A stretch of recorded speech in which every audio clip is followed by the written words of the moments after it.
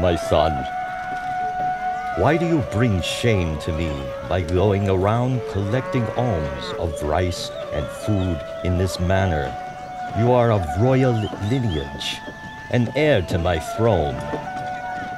Or are you of the opinion that I cannot afford to provide you or your disciples with enough food myself? Father, at the moment of my enlightenment, I departed from the Sakyan royal family lineage and was established in the lineage of awakened Buddhas. My going for alms round is in accordance with the tradition of all Buddhas. The Venerable Sangha also practiced this Buddhist convention. Father, please pay attention to this teaching.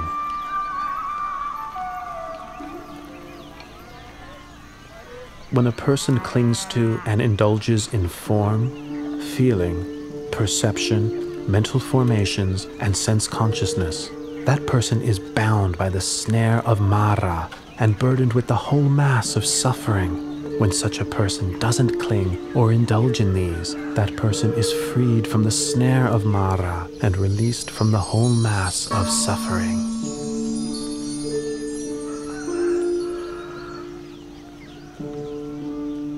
Please, may I invite you and all your disciples to receive alms food in the royal palace tomorrow morning.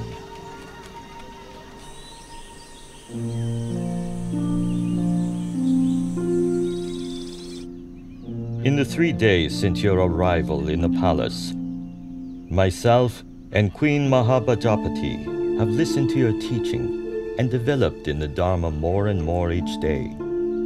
However, Bimba, who was your wife, has not yet emerged from her room to approach you. She has stayed right there the whole time, immersed in misery. I would like to invite you to please go and speak to her, so that she also may benefit from your teaching.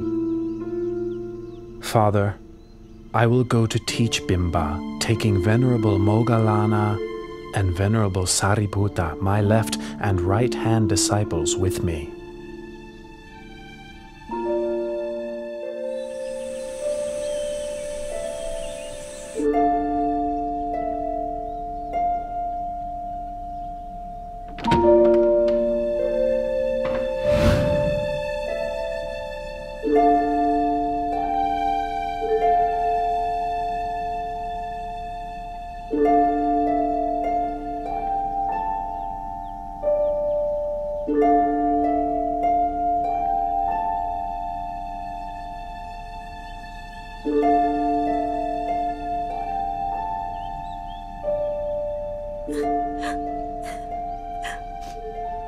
Why have you been so unkind to me, your wife? When you left for the holy life, you left in silence. Did I do something wrong to make you leave that way?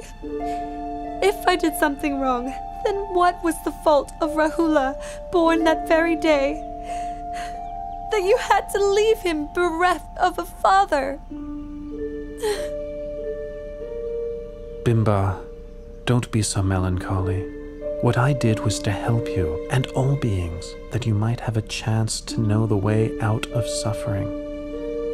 Bimba, we were born in this world for making merit together, as we have for many lifetimes.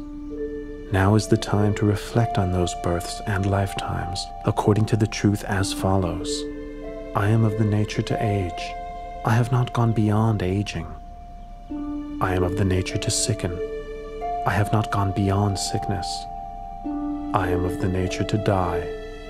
I have not gone beyond dying. All that is mine, beloved and pleasing, will become otherwise, will become separated from me. I am the owner of my karma, heir to my karma, born of my karma, abide supported by my karma, Whatever karma I shall do, for good or for ill, of that I will be the heir.